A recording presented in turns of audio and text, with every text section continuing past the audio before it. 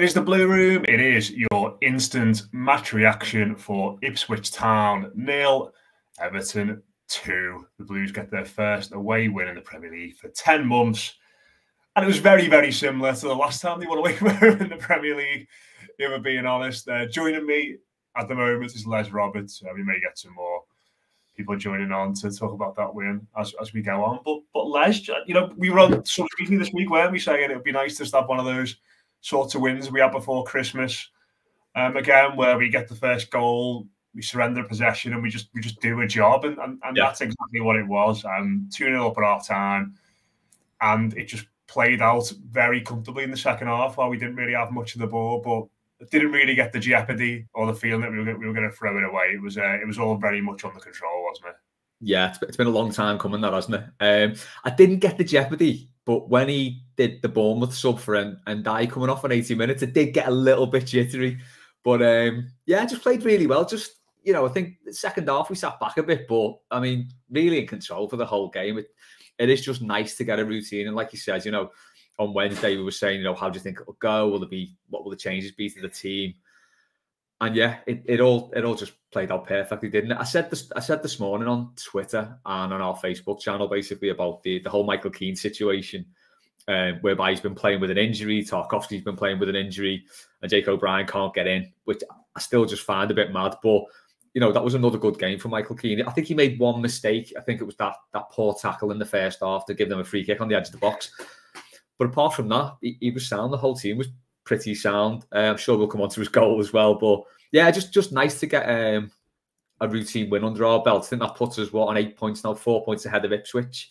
So it's looking a lot better already after a really bad August. Just want to shout out to Frank Thomas on Facebook as well, who said he abandoned his usual 1-1, 2-1 Everton because he fancied us to do 2-0, and he got it right. Spot on. That man, those toffees. Just a reminder as well, if you're listening to this on iTunes or Spotify, do leave us a rating, do leave us a review, especially after the win. Come on, we deserve 5 stars and a nice comment after the win. And if you're on YouTube as well, please do the same. Please subscribe, please like, and please do leave a comment. Let us know what you thought of the game, who you thought was really good for the toffees today. And let's start with Keane, Les, because we've done so many of these shows, haven't we, where we've kind of come on and spoken about him in a negative sense. But you know what? I do think the lad deserves a whole lot of credit, because before that Newcastle game, when that team come out, especially after Branthwaite being back as well and Everton getting that first win, there was a lot of doom and gloom, wasn't there? And there was a lot of Michael Keane again. And here we are, 2 games later, 2 clean sheets later. He's rekindled the spirit of Marcus Bent down at Southampton with that finish on the angle today. And like, for all the stuff you can say about him, and listen to his contracts up the end of the season, I don't think anyone's going to be saying give him a new deal or anything like that. For all the things you can say about him, he is always the ultimate pro, isn't he? He never shirks it. You never hear any stories about him kicking off behind the scenes or grumbling about not playing when he's been out the side. He comes in and always puts himself on the line, at least. Yeah. And when the ball drops to him in the box, you just know where it's going to end up. And again, another parallel with our last away win, actually. It was Keane who scored the second goal that day, wasn't it? With a great finish inside the box. So I just think he deserves loads of credit for the way in which he's handled himself the last 2 games in particular, where he's had to come back. He had to replace Branthwaite after the Golden Boy returns and gets us our first win. And he's done it really well in what could have been difficult circumstances for him. Yeah, I think, as you say, one thing you can never question with him is his character and his willingness to just, put himself forward to, like, I don't know, be in the firing line, really. Because, he must know that he gets a lot of stick. And as I said, a lot of time, he is just a hapless footballer. Things just happen to him. And he does one thing wrong, he gets punished for it a lot of the time. And yeah, you never hear any stories of him saying, "Oh, my confidence is taking a massive knock." Even when he was playing with his massive boot, he didn't tell anyone about that until like a year later, was it? He just plays through this stuff. And like you said, I think you put in the WhatsApp group, didn't you? Is there another Everton player who would have finished that with his weak foot? I genuinely don't think another Everton player would have finished that with the strong foot. I genuinely don't think any of our strikers shoot from there. So they take a touch, try and cut it back, probably lose possession. You saw Dwight McNeil in the first half. And died. Nice layoff to him, and he took that touch. He would usually hit it first time, there, but for some reason he took a touch. And I think most players in that situation would have done that, but to hit that with his left foot, it was an unreal finish. You know, I saw some Ipswich fans blaming the keeper on Twitter, but I don't care if it's at the near post. You're not stopping that. It was just a wonderful, wonderful shot. And you know, I am made up for him, because it is a nice story that he's coming through and he does stuff like that. Because one thing we can say about him, no matter how many defensive ricks he's had in him, the goals he scored. I mean, if you play the show reel of his goals, I don't think he scored a bad one. He just scores worldies. And you know, I'm being probably 75% serious when I say stick him up front, because I've seen people say he's not a striker. You need more about your game to be a striker and stuff. But I think if you've got someone in the box who can hit it like that and will hit it like that, for all Calvert-Lewin's sort of nice hold-up playing that, the lad can't finish. Michael Keane can finish. It's like they could be a perfect partnership, but maybe we won't go too far into that. Well, it's very similar, isn't it? The shot is similar to the one that Dom has at Villa at 3-2. It's in a similar position. It's like Calvert-Lewin's obviously got a stronger foot and has to carry the ball a little bit, but it's the same sort of angle, isn't it? Yeah. I think Dom obviously tries to do the same thing that day, doesn't he? Where instead of going across the keeper, he tries to go high and catch him out, and it obviously ends up hitting the bar, whereas Keane doesn't. And I think that's what does for the keeper, isn't it? I think he'll probably have that split-second thing in his head of, this is a centre half and his weaker foot. I'm going to set myself low for a shot that's going to be right at me or a cross goal. Like, he's not expecting that to be high, hit that hard above his head. You know, it's like that's like a Haaland finish, isn't it? That left foot just smashed the goal really high. Well. Yeah. It was, post, didn't it? Just incredible. Yeah. It was ridiculous, and he's like you said, he's obviously scored this with his left foot against Palace, didn't he, in that 3-2 game as well? Yeah. From Mason Holgate's knockdown. And just one other thing I wanted to bring up, actually, and again, I'm not erasing all the issues of Keane and Dyche here, but just going back to something the manager said after the Palace game, actually, that he got a lot of stick for. And he was talking about, it was after Branthwaite came back into the team, wasn't it? And people, he got asked about him. And I think he made a point of talking about Keane and saying he'd done well and wanted to keep his confidence up. And I suppose little things like that at the time, people might look at it and go, it's a bit of a weird thing to come out and say, he's not been in the team, we've been conceding loads of goals. Maybe it is still a little bit weird, and maybe it has nothing to do with today. But I suppose like little things like that can make a difference, can't they? Especially to a player like Keane, who we've spoken about a lot down the years, has got very fragile in terms of his confidence, and when it goes, it seems to go very quickly. So maybe just a little nod to the manager there as well for saying something at the time that felt a little bit weird, but in hindsight, maybe looks like it's made a bit more sense. Yeah, I mean, saying stuff like that, Dyche is really sort of setting himself up to be like lashed out at, isn't he? When we've conceded that many goals leading up. But you're right, it's it could just be good man management. You have got to keep players' confidence up, haven't you, even when they're going through a tough spell. Now, players aren't stupid, so Michael Keane will know that he's had a bit of a bad time with it those first few games and in pre-season as well, to be fair. But it is nice to hear like positive feedback, isn't it? So even if you're having a tough time, if someone's like, you know what, you're doing all right, just keep your head up, it's like, it is nice to hear. So yeah, it could just be good man management. Branthwaite comes straight back in though, doesn't he? Well, it might have been one of them in hindsight as well, mightn't it, where the manager might have known straight after Newcastle that Branthwaite had, after Palace that Branthwaite had an injury. Yeah. Maybe he felt like you had to say, but yeah, I mean, Branthwaite does come back in, but I mean, there's a question around Keane Tarkowski. Maybe we can get into that in the week at some point. Now is maybe not the time for that, but and just in terms of the game overall, Les, obviously we were already ahead by the time Keane scored. And Dyer, I thought was great again today. Just sniffing around in the right place, wasn't he, at the right time? They make obviously a mistake, and he absolutely lashes it home. But I think in addition to his goals as well today, he just gives you so much valuable stuff, doesn't he? Certainly away from home when you're trying to see it out. And it's what makes that Bournemouth sub all the more mad, because you see him now as somebody who gives us an outlet, can win a free kick, can just keep the ball in tight situations. And he's looking more and more like an absolutely superb signing for us, isn't he? Yeah, he is. I mean, you wonder how bad stuff off the pitch at Marseille must have been, or whether the players they had were absolutely remarkable, because it's absolutely crazy that we've managed to sign him for 15 million, was it, something like that? Have they replaced him with Mopé? Like that seems I hope so. I think so.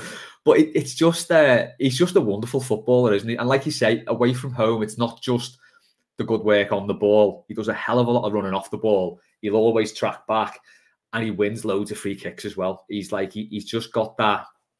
He just takes that quick touch that defenders can't keep up with, and he wins a free kick. And away from home, you can't put a price on a player who does that, because it just breaks the game up nicely, which you always want to do away from home. You don't want the home team getting into any sort of rhythm, especially a team like Ipswich, who I know they were poor, but their game is all about passing and moving, short balls, isn't it? It's like keeping possession. They play a lot of possession football. So if you can keep breaking that up, that immediately throws a team like that off the stride, and they can't really cope with that. I think Everton did that really well today.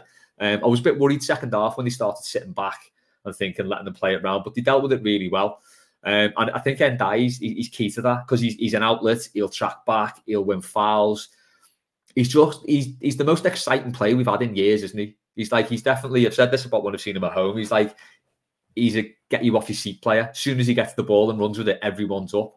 And his finish was great. I think today, if there's two players you want the ball to fall to in the area, it's probably Ndai and Keane. And they both. What a contrast. It's mad, yeah. But I mean, the two of them are really good finishers, aren't they? And they were both really good goals. I think the Ipswich defence will probably have to certainly look at themselves for the first one, because there was just panic when the ball dropped from a corner, I think, wasn't it? The ball just dropped in the area, and the defenders and the keeper just panicked. And Dye picked up on that and lashed it in. I know, just on the Keane goal as well. Great work from McNeil there. It was some lovely footwork. And it was just nice to see the team playing with that confidence and that fluidity against the team who, on paper maybe could have passed it round us all day and put more pressure on us. They just dealt with it really well.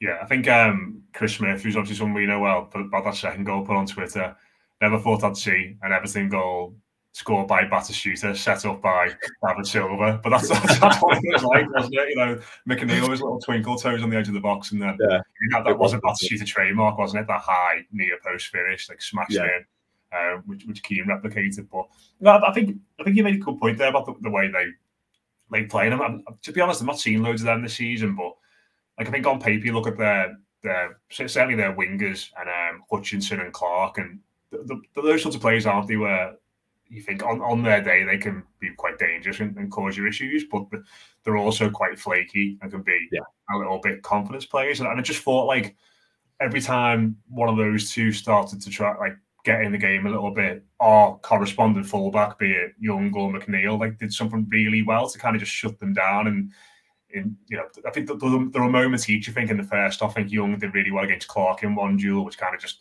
all the crowd was up, ready for Clark to go past him, and then Young just took the ball off him, and they all sat down. It's one of them, we've been there, haven't we, as fans? You go, And then the second half, I think Hutchinson's driving through, everyone's up, excited, and Mikalenko just takes the ball off him. And I think just those little moments like that where I think in a newly promoted team where there is potential for the atmosphere to be up and for them to get on top here a little bit, just sapping those little bits of momentum at the right times with good, steady bits of play is really important. And I think we did that pretty well throughout the team today. But I think that the two fullbacks in particular, again, who've been, maybe not Young so much recently. Young's been playing really well actually the last few games, hasn't he? But certainly Mikalenko. He's having a decent season at the minute. It's he's played more good games than bad. 4 games in a row now, you could say. He's been Leicester away. He was really good. Yeah, Newcastle, he was fine today. He was absolutely fine again. He's just coming in and just being all right and solid, isn't he? Which is kind of the theme of what we back, to be honest. Yeah, absolutely. We'll get Dave in now. He's just arrived. Just quickly on Hutchison there. He was, I think there was about a 10-15 minute spell in the second half, to the Mikalenko tackle you talked about there, where he was getting loads of the ball. Didn't do much with it. I think he hit one crossing that just went over the Ipswich player's head. But that one you talk about, I've seen Mikalenko get rinsed a few times this season. Against Brighton, he got rinsed by the winger there. Minter. Minter, and I thought he was going to do the same because he turned him about 2 or 3 times. But to his credit, Mikalenko just stood him up nicely and got his foot in at the vital time. So, I think both, as you say, both fullbacks probably dealt with them really well today. Dave joins us now. Dave, just talking about we've already done our Michael Keane, Haaland comparisons. You can come on to that a bit later on if you want. But just talking about the game, the performance as a whole, just really competitive, professional, and made really good, solid interventions when they were needed, I think, to stop Ipswich's momentum. How did you feel it went? Yeah, I think that's spot on. I was just listening to you guys there before I come on. It's the kind of performance that you're screaming, where's that been? Do you know what I mean? It's a kind of the way in which we played, how sharp we look going forward. Didn't feel to me like a conventional Everton counter-attacking performance. I thought we had the ball a lot more than I expected us to in an away game. I know Ipswich is a newly promoted side, but I still would have expected them to have more chances than we did. Yet they only had 2 shots on target all the way through the game.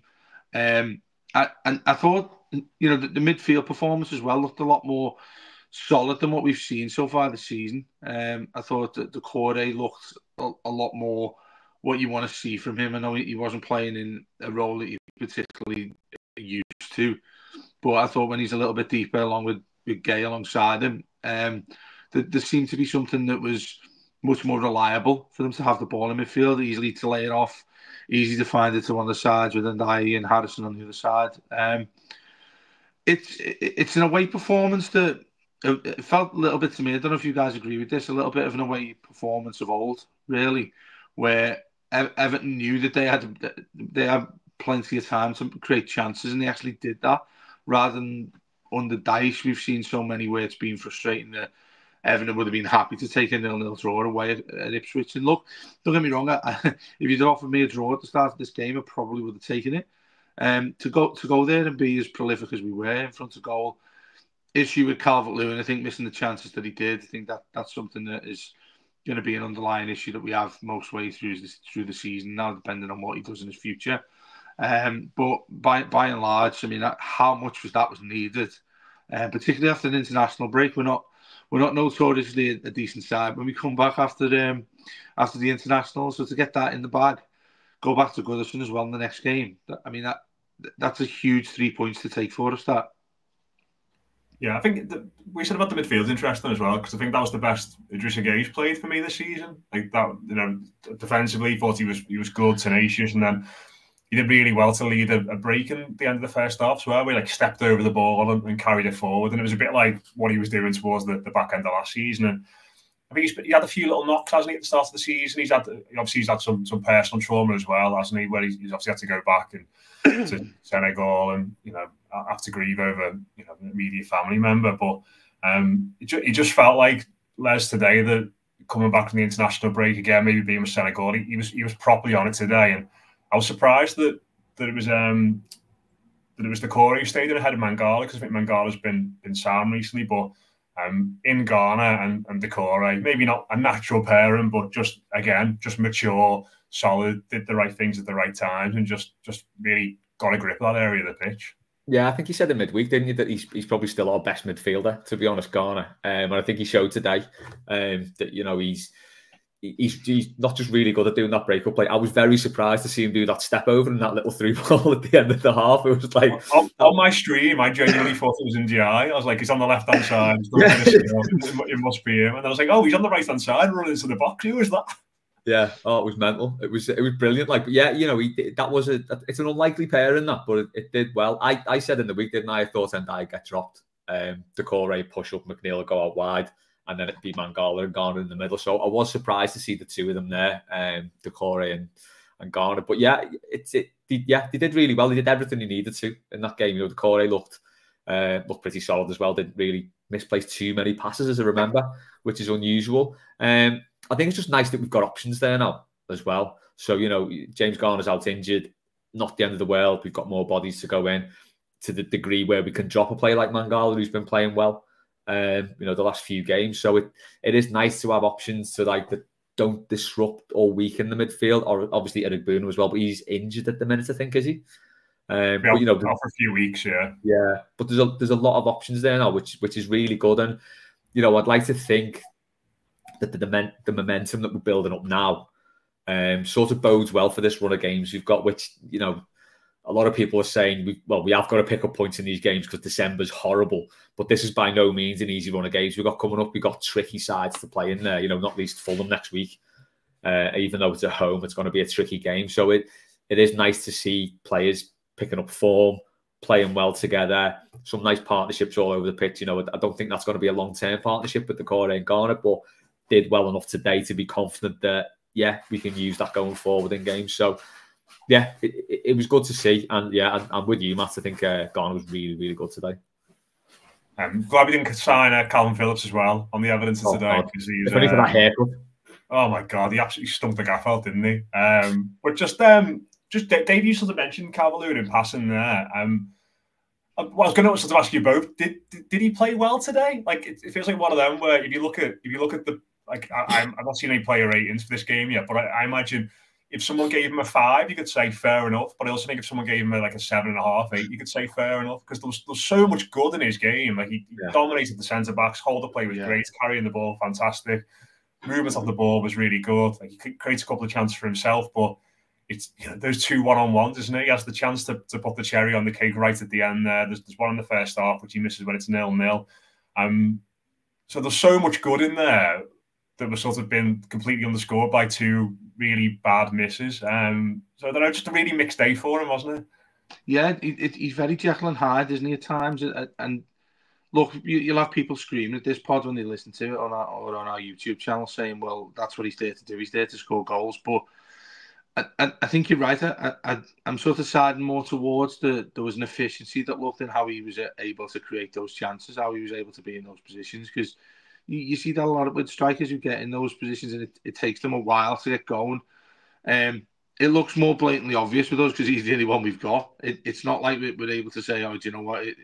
He'll be better than the next game because he'll get more chances and we've got somebody else who'll score the goals. Make no mistake, we've waited for Michael Keane to slot and absolutely won the goal in order for us to go in front in this game. And that's why I'm still annoyed by him, really annoyed by him because he's better than that. He's much better than that.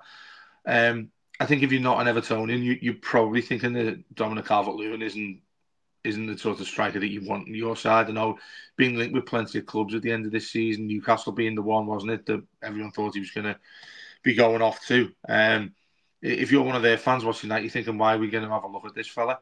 But then I think what you've said also in that there's such a prolific striker in there, and we've seen it maybe just for one season that year under Ancelotti, where you're looking at when he got 20 goals or whatever it was, over 20 goals, you're thinking that's the only time it's happened. I think you look at those stats and you think, well, if he can only do that once, then he's not really at the level that we want to have at our club. But yeah, he's a bit of an enigma to me. I feel as if when one of those goes in, that traditional saying where he's going to go on and just go on a run, scoring all the time. He doesn't feel like that either. It's really strange when it's that question you've asked me there. I think you've worded it so perfectly. In that, do you say he's played poorly because he's created chances to score goals for himself, or are you saying that he's crap because he can't finish the chances that are in place to score? And I don't know, he wrecks my head so much when I see that lad because let's face it, he's the only one we've got in those positions, and I have a lot of sympathy with that. Today, though, look, we've got away with him not scoring what chances he probably should score. The one in the first half, we've seen it several times where he goes through one-on-one and it just hits it straight to the keeper. And I'm thinking, how's he not learned those lessons? What is he, 27 now, Matt? I think he's mid to late 20s. Should be pretty obvious for him to finish that. If you're Premier League striker, he should be rounding the keeper, doing something else rather than just telegraphing and saying, look, keeper just dives to the obvious side, but he's going to try and slot it. You can't say to him now there's a lot to learn at this late in the day with him as the age he is. But it'll be interesting what happens when Bros is fit. Is there a more competitive edge to what he wants to do? I think he's fine with every other part of his game that you hinted at. He's able to lay it off. He's able to get in the box when he needs to.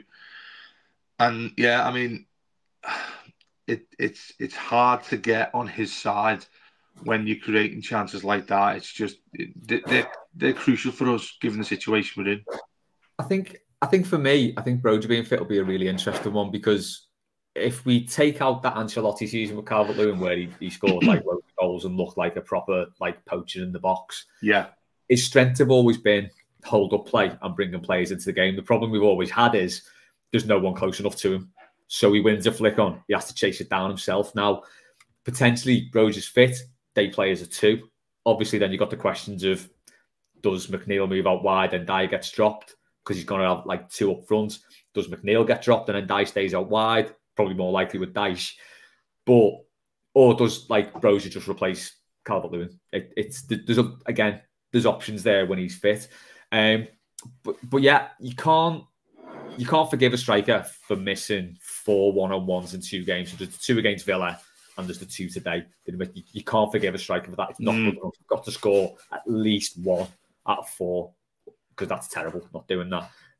But perhaps if we're going to be playing him every game, we need to play to his strengths more and get more players around him, because I think that's been a big fault of the team for years for me, that no one's played close enough to him. Not as bad as it used to be in certain seasons where the heat maps were like him up front on his own, everyone else was miles away.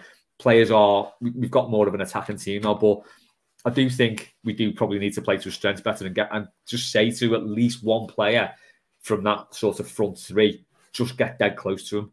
As soon as that ball goes up, just run in behind him to win when he wins the flick on or whatever. But yeah, I think the missing those one-on-ones, it's just not good enough. And against Villa, it cost us. I think he's just going to be one of them. And, this is very basic to say, but I just think he's always going to be quite crap at one-on-ones. It just and the interesting thing about the one-on-ones that you mentioned there, like the 4, it's almost like every time he's tried to do something different. Like one, he's tried to curl it into the corner, the keeper saved it. One, he's tried to give the keeper the eyes today, and he's the trailing foot keeps it out. There's one against Martinez where he tries to go around the keeper and the defender comes back and stops him. So it's like he's trying to do different things for each one, and nothing's really working for him at the moment. Yeah. I just think it's always going to be like a part of his game, which is just, it's probably why he's still playing for us, and he's not got that huge move to somewhere else, because he's not got that cold-blooded ability when he's got time. I think that shows, doesn't it, that he's not that top end striker, because any top level striker basically will have something that you do on a one-on-one. So no matter what way they're going at this one-on-one, they will have a technique, whether it's hit it early, get round a keeper or whatever. They will know when they get in that situation, this is what I do and this is our score. Like you say, he's tried 4 different things there and none of them have worked, because he obviously doesn't know the best thing to do in a one-on-one. And like you say, David, 27, you're not really going to be able to coach that now, I don't think.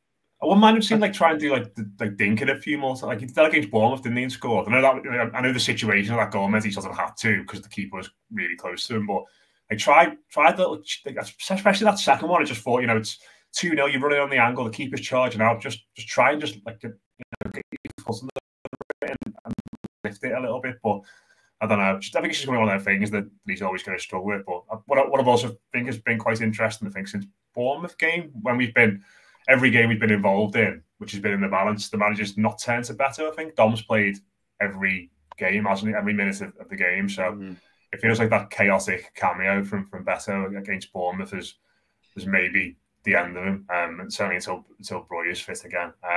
Just before we wrap up, just a couple of interesting moments. First one, Harrison's pass back in the first half. I mean, oh my word, what was going on? What was going on there?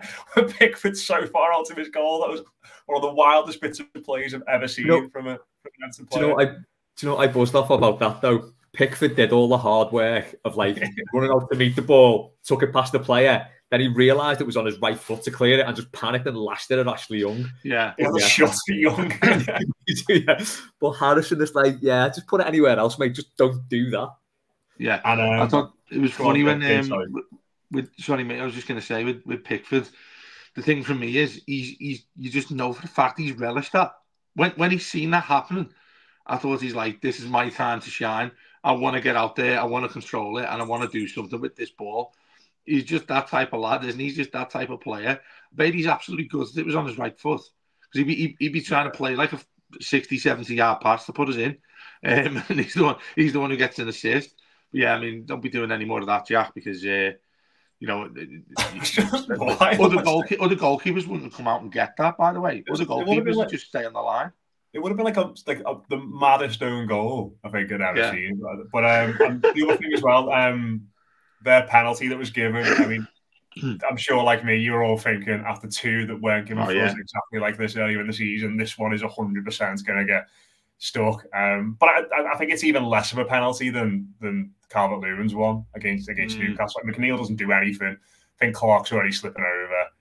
Could kind of get a little bit why it was given in real time, but as soon as you saw that first replay, it was just, I think it was always going to get overturned, wasn't it? Most surprised that it was. Most surprised that it was overturned, to be honest with you, Matt. Yeah, and you're right. It's those kind of situations that have gone against us as well. I mean, look, we all argued to the point where you're going insane over with the Burn and Calvert-Lewin moment that happened at Goodison 2 weeks ago. But yeah, it was the kind of thing that I saw. He's going to overturn this. He's going to give them a penalty here. Game's going to open up, and then we all know what's going to happen when Everton have been 2-0 in front. They're just going to capitulate, and it's that was a 1-0, wasn't it? I think. I'm sorry, yeah, it was 1-0. Yeah. But do you know what? When games are on a knife edge like that, you just feel as if that goes against us, it feels inevitable that Everton aren't going to win a game. So it shows you how high up on our agenda it is these days. You've got to get refereeing decisions go your way. And I know other clubs or the fans of other clubs are going to complain about it. VAR. Look, it's since day dot, hasn't it? Since it's been here, there's been complaints about the way in which it's portrayed by referees and how they do it on the videos that they're able to see and things like that. But I think you're right. I think you see it so nervously. You're thinking, yeah, that's going against us. As soon as the referee's blowing a whistle, either way, you're thinking that's going to go against Everton. And thankfully today it didn't. And you know, deservedly didn't, because Everton went and played well. Everton went and deserved 3 points away. How often have you been able to say that? Well, yeah, we haven't been able to say that for 10 months at least. Les, sorry, are we going to jump in there? There we go. We will wrap it up there anyway. Oh, go on, sorry. No, I was just I muted myself there. No, do you know what one thing I thought? Sorry, just to bring it down at the end of the pod. You know I like to do that. You know, he said that was our first away win since Burnley. After Burnley, we didn't win again till Burnley at home, did we? Oh God, yeah. When are we playing them again? So we cannot replicate that run. When's Ipswich next? When do we play? 3rd of May. May 3rd. We cannot replicate that run. We won't. No, absolutely not. Draw every game until then. We're on 8 points from 8 games now, aren't we, Sam? There you go. That'll keep us up, so maybe it'll be fine. But yeah, we'll wrap it up there anyway. Cheers to Dave and to Les. Like I said at the start, after a win, I'm sure everyone's in a great mood. So please leave us a good review. Please leave us a rating if you're listening. If you're watching us on YouTube, do leave us a comment. Let us know what you thought of the game, who stood out, what you thought about Calvert-Lewin's performance, and hit like and hit subscribe as well. And the lads will be back on Monday for Blue Monday. Me and Paddy will be back on Tuesday morning for the byline. I'm sure everyone's really looking forward to hearing about Paddy's long journey there and back from Ipswich, as he loves to moan about that sort of stuff. So yeah, do check that out earlier in the week. And yeah, we'll have all usual content coming up as well as reflect on a great 3 points for the Blues. Cheers for tuning in to the Instant Reaction. We'll catch you again soon. Up the Toffees.